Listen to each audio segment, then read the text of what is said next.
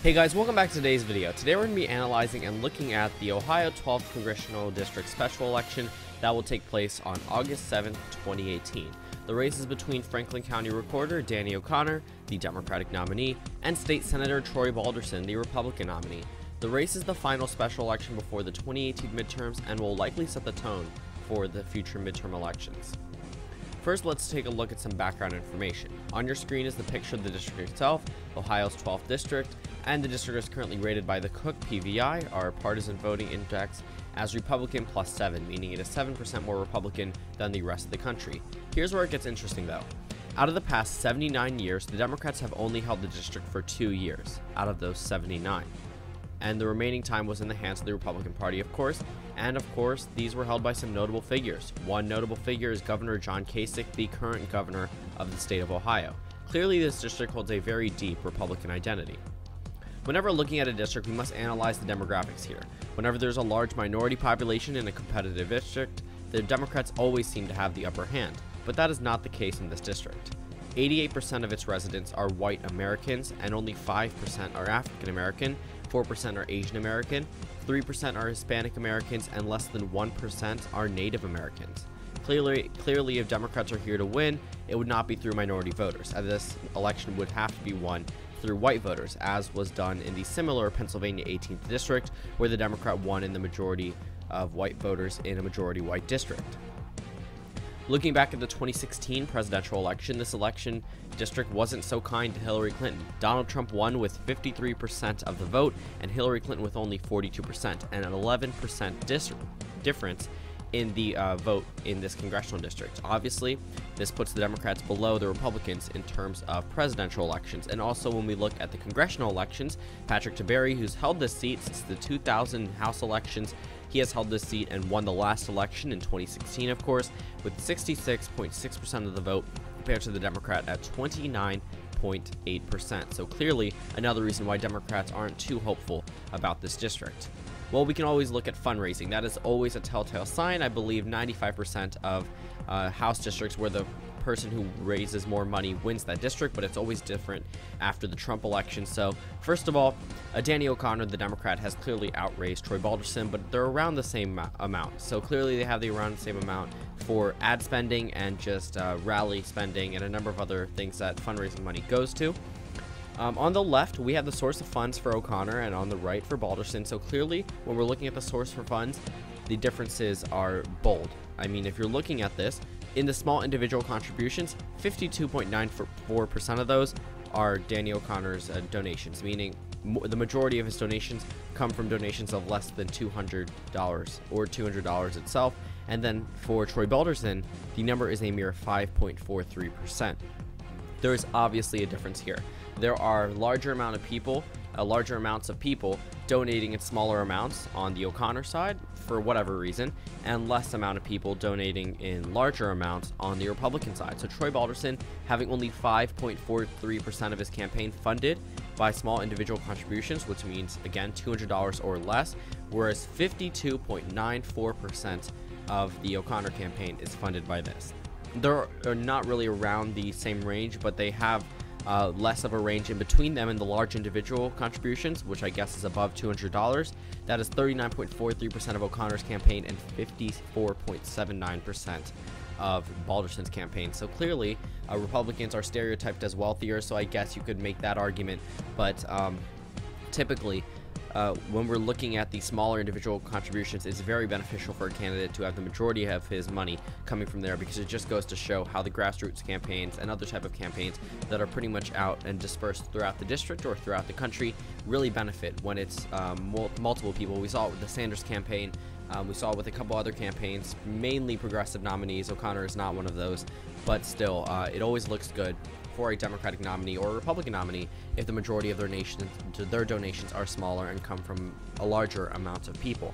So looking at the fundraising, it seems like the Democrats would necessarily have the upper hand, but then we can always look at polling data. So I like looking at polling data. So on your screen, you have the average of all 4 polls taken in the district. Not really the average, but all the polls shown out on a chart. So as you can see, starting early off, where we see the numbers, we have the average of a 3.7% lead for Troy Balderson over Danny O'Connor. It started off very good for the Balderson campaign, starting off in the first poll as leading by 9%. 6 days passed and he started leading by 11%, but no polls were taken for a month and 10 days. And the second most recent poll shows Balderson only ahead by 1 percentage point. Funny story, I was recording this last night, and this morning I found out there was a new poll taken, so I'm re-recording the entire thing just so I could include this part because this was not included in the original video. 3 days have passed. This poll was taken between August 2nd and August 4th by Emerson, and it shows the Democrat Danny O'Connor ahead by 1%, 47 to 46. So obviously the Democrats have gained ground, especially in polling numbers, because they started off at 39%, they ended off at 47%. So there was definitely a lot of improvement, and there's a lot of time to go in between. But this election is actually occurring tomorrow, so this will likely be the last poll taken for this congressional race, which is very interesting, to say the least. But let's look into endorsements. Endorsements are always important when it comes down to congressional elections and even Senate elections, and possibly even presidential elections, especially in individual states. On the Democratic side, Danny O'Connor, some notable figures. We have Sherrod Brown, Senator Jeff Merkley from Oregon. Sherrod Brown is from Ohio. He's up for re-election in this election year. And Senator Doug Jones and Representative Connor Lamb, both of which were in the same position as Danny O'Connor. They were in special elections. They were behind the Republicans in polling data, and then they went on to win in the special elections. Doug Jones, I'm pretty sure all of you know who that is. He won the Alabama Senate special election, which was a huge thing for Democrats.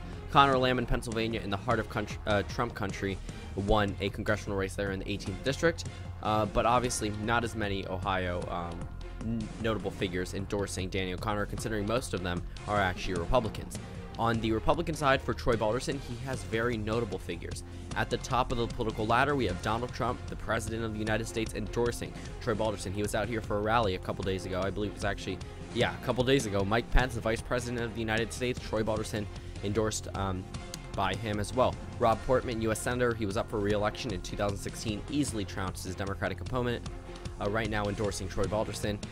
There are a couple other representatives, and then a more notable figure, John Kasich, the governor of Ohio, endorses Troy Balderson, and Mike DeWine. He's up for his election in 2018, Republican nominee for the governorship. And on the Democratic side, Richard Cordray, he's up for the Democratic nominee for the governor race in 2018. So, of course, on both sides, notable figures, but the Republicans, Troy Balderson, I think, has the upper hand in terms of more notable figures, I guess, on his side endorsing him. But obviously, it'll come down to a number of other things. We need to look at the swings in previous special elections, though.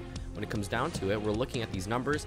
Well, every single congressional special election that has a Republican and a Democrat on the ballot, because there was a California district where there was just 2 Democrats on the ballot, clearly, it seems like the Democrats are doing much better. In the first congressional district special election, I guess, in Kansas 4th, the first one in 2017, the Democrats swung in that district by 24.86%. This was not a nationally televised district. This was not done with election results on any mainstream media. This was covered by the New York Times, which I guess you could call mainstream, but I mean like CNN or Fox News or a couple other media outlets. They really didn't cover this race, mainly because it wasn't really known either. And the Democrats were able to swing this district by around 25%. That is very notable. Another notable race, South Carolina's 5th district. This occurred the same day as the Georgia 6th district. However, the Democrat came closer to winning than John Ossoff did against Karen Handel in the Georgia 6th race. So that was very notable as well. The South Carolina 5th district should not have even been close. Georgia 6th was held the same day, and it was the most expensive House race in United States history. The South Carolina race did not have that type of fundraising money. The Republicans didn't know about it. The Democrats really didn't know about it either, yet somehow this race was very close. The Georgia 6 did swing by a larger margin, but the margin was closer in the South Carolina 5th district race, which was something very interesting. And the most notable swing and the most notable race was the Pennsylvania 18th district race. This was the only race that actually flipped from red to blue. This net swing was 49.9% because there was no Democrat on the previous ballot in 2016 or 2014. The incumbent went unopposed because this was such a Republican district, and somehow Connor Lamb, who is now redistricted to the 17th district in Pennsylvania after the redistricting, won the Pennsylvania 18th district race with 49.9% of the vote. So that was very interesting, but the question still stands. Will Ohio swing by a larger margin, or will Ohio be a very narrow swing towards the Democrats?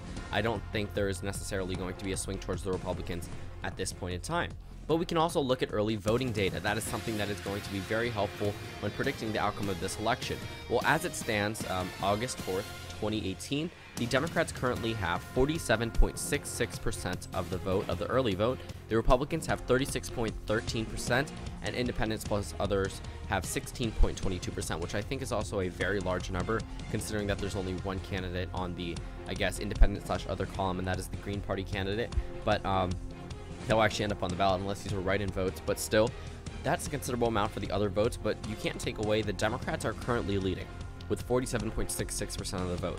So they are currently outperforming the 2016 early voting margins as well. So this could be a telling sign that this race could get very close, especially for the Democrats leading by more than 10% at this point in time. And now that we've pretty much covered almost everything, let's see the implications for a Danny O'Connor win. First, if he was elected, he would need to win by a number of white voters. There is not a minority base that the Democrats typically rely on to win in nationwide elections, such as presidential elections, like in 2008 or 2012. And even if he does win over a number of white voters, this would be flipping a deeply Republican district. A Republican-held district for 77 years, with the Democrats interrupting for only 2 years. And this would reshape the way that Republicans look at swing districts, because this district is not a swing district. This is a lean Republican district, which means that the Republicans would no longer be worrying about swing districts. Those would be out of the way. They would be focusing on defending leaning, likely, and safe districts, because if this race goes, this is a race, again, with very, very heavy Republican identity. They would be focusing on a number of other races, because these swing districts would now become lean blue districts, and these leaning races would now become toss-up races. So if the Democrats are able to pull an upset here, it looks much better for them to win a victory in the 2018 midterms and possibly retake the House of Representatives. But we need to talk about the implications if Troy Balderson was to win. Well, first of all, he wouldn't have to do much to win. This is his race to lose. This is as a Republican of a district as one can get. It's 88% white. Republicans have held this for almost a century. The last time a Republican nominee won the state in a presidential election was Donald Trump, and he won by 8%. And this district previously went for the last GOP candidate by over 30%. So clearly this district holds Republicans close to their heart. And Democrats do have excitement on their campaign. And if they do narrow these margins, it won't look good for the Republican Party. But if Balderson does win by 5 to 10%, instead of edging it out, it will put Republicans at a much better standing leading into the 2018 midterms, and could possibly hint at a retaining margin for the Republicans in the House of Representatives.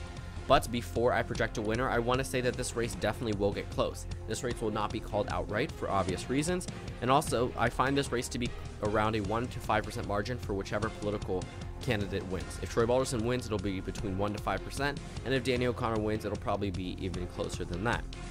But enough talk about that, let's go right into my prediction. So now for the Let's Talk Elections prediction for the Ohio 12th District Special Election is Troy Balderson wins the Ohio 12th District Special Election. So this is, before you dislike or before you comment saying that I'm biased towards Republicans or something like that, just hear me out. This district has been so heavily Republican for a very long time. It'll take a lot to flip it. With the endorsements of so many statewide officials from the state of Ohio and having the same amount of money, almost the same amount of money as his Democratic opponent, Balderson seems at the advantage at this point in time. With Trump coming out and, a number of other factors, it seems like the Republican Party is positioning themselves to a victory tomorrow. Regardless of this outcome, if the race does narrow down even by 1%, it will be good for the Democrats. This will show that they know how to make districts more competitive, and districts that were won by around 1 to 5% in 2016, not 30% like this district by the Republican Party, it'll look a whole lot easier for the Democrats. And also, if you think the MSNBC projection looks better, you have it on your screen right there. Feel free to, look at that. But thank you guys for watching this video. Tomorrow, August 7th, I will be covering and live streaming the results for the, August 7th primaries and, of course, the special election as I'm talking about it now. So again, the date is August 7th, 2018. It's tomorrow. Can't really miss it. But I will be looking at the themes that you guys want me to do. I think the general consensus is that you guys want me to do the MSNBC theme, which is on the top, but on the bottom is the original Let's Talk Elections theme that I will be using in the 2018 midterm elections. So if you guys want me to use that for tomorrow, just comment that down below. But it seems like everyone wants me to use the MSNBC projection or just type of theme, because I guess it does look cleaner. In my opinion, it does look cleaner as well. But again, that's up to you guys. So thank you guys for watching this video. Comment down suggestions below, and I will see you all tomorrow.